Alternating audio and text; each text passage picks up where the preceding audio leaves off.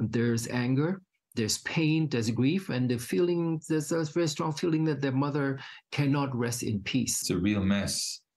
And it's a tragedy because people died because of the mess.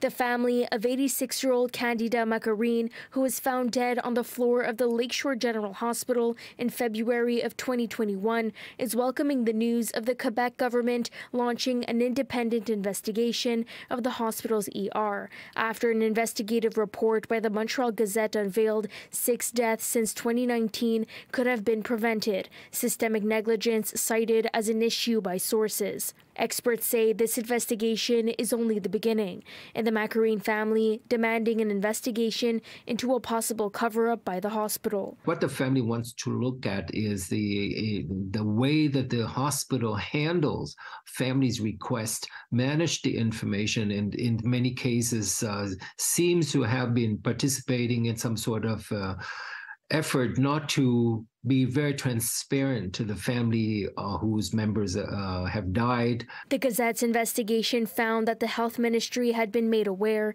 of major issues at the hospital, but nothing was done. The investigation also called into question the coroner's work, including a case pertaining to a man who committed suicide in the hospital, showing many elements were left out of the coroner's report. In Macarene's case, a September 2022 coroner's report said she likely died naturally of a heart attack. It stopped short of alleging neglect by staff. The issues that I think the Macarene family wants to address as well is the fact that in their mother's case, there was a coroner's report.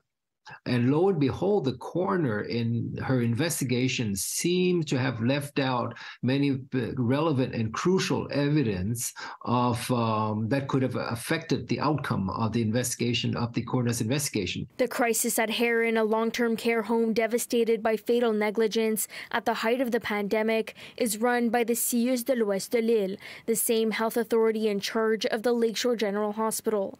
The issue, experts say, is systemic and cannot be reduced to a few bad apples. We're going to need to put some authority and accountability in the work we do and the work people do, because otherwise we will continue launching other inquiries and wanting things to get better and not anymore, violence and total negligence like in Heron occurring at. In Montreal, Brittany Henriques, City News.